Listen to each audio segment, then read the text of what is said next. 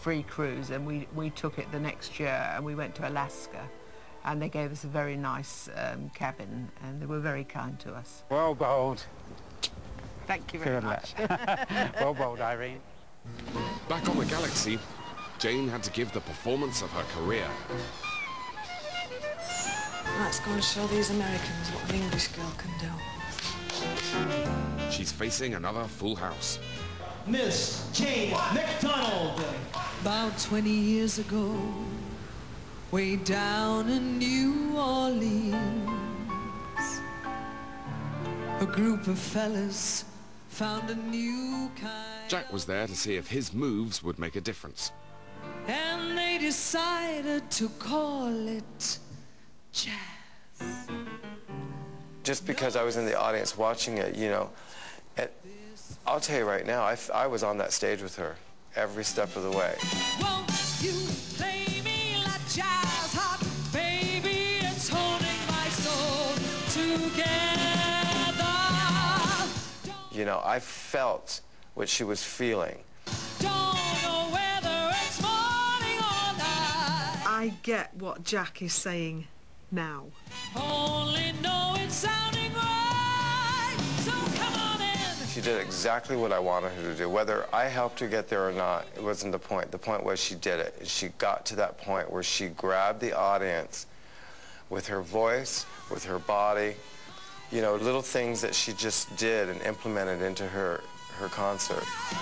I love my jazz. Jazz. Good night, God bless you all. Thank you. Ladies and gentlemen, Jane McDonald.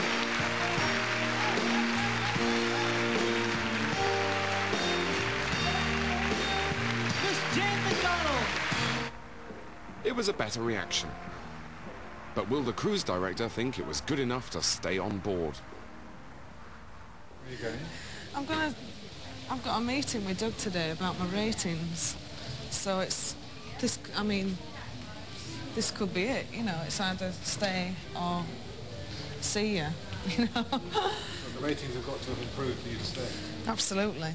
They're absolutely thinking, am I going to pack my case after this meeting? Because that's how cutthroat it is. Last cruise, we knocked them dead. As far as the ratings. More good news, you knocked them dead. Cha-ching. That good stuff? Oh, God. Isn't that good? Oh, that's great. Really? Yeah. Great, thanks. Thank you. Ha, good for you. Oh, God, thank God that's worked out so well. I've been really panicking about that. That would have been on television. That would have been my career over. So thank God. I've done it. So that's it. I'm going off to celebrate now. See you later. See ya.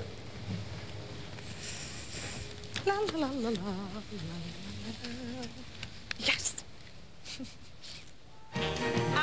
For now, her position on the Galaxy was assured.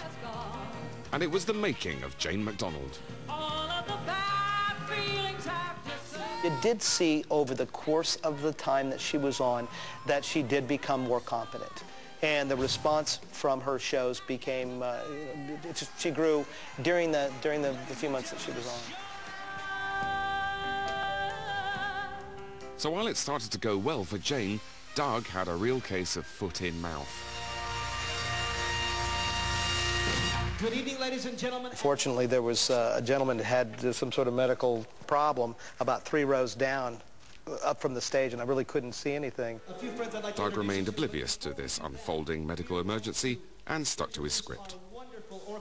The entire audience could see that he was having a problem, and I said, we have some good news. And also just a little bit of bad news before you go. Now for the good news, it's all kinds of things coming up over on the ship tonight. And now for the bad news. And I heard this collective gasp from the audience, and the thing was that I didn't know that this was happening out there.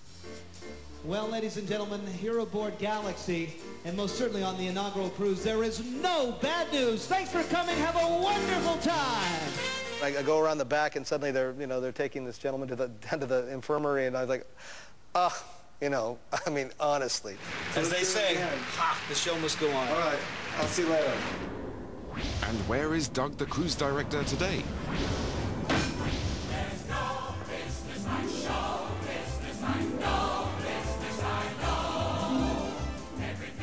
Doug left the cruises years ago, but he hasn't left showbiz.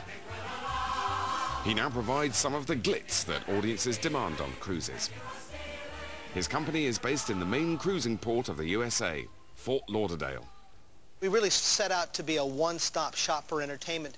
Certainly for the cruise ships, we've got the scenic backdrops. We can do theatrical productions. The costumes, the scenery, the makeup, the props. The audience that lifts you when you're down.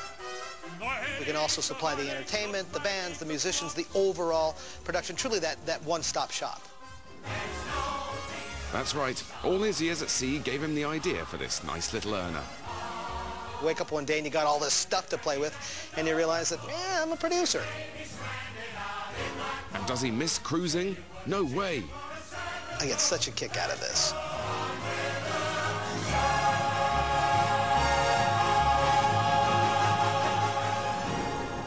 And what of our heroine, Jane?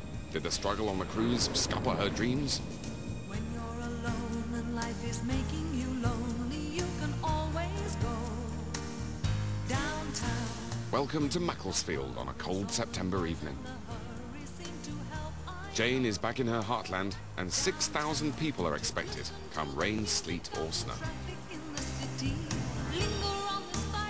And now in showbiz terms, she's the big kahuna, the big cheese, and a very, very important person. Really, we watched the cruise ship, and from there on we followed her. Oh, I saw her on the cruise. Beautiful looking lady, and a lovely personality. Mega voice. Yeah, absolutely great.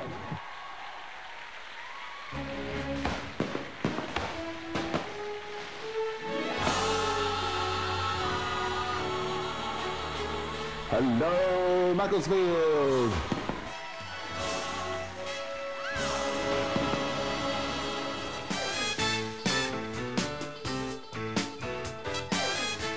She's still got the moves. Jack will be happy.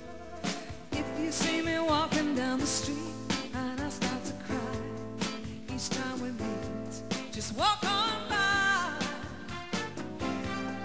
Walk on by. The foundation of Jane's success has always been her roots.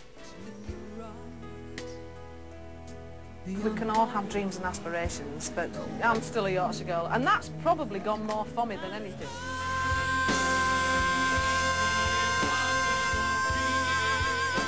With these hardcore fans, Jane's disastrous performance on the cruise seems a long way away. The audience have come to see me, so they're not going to go up and walk out and go get a burger halfway through. But in the 10 years since the cruise, Jane has been both at the very top and the very bottom. I am so grateful now that that was then and this is me now. She's had massive success with recording contracts and TV deals, but also huge heartache. More on that later in the week.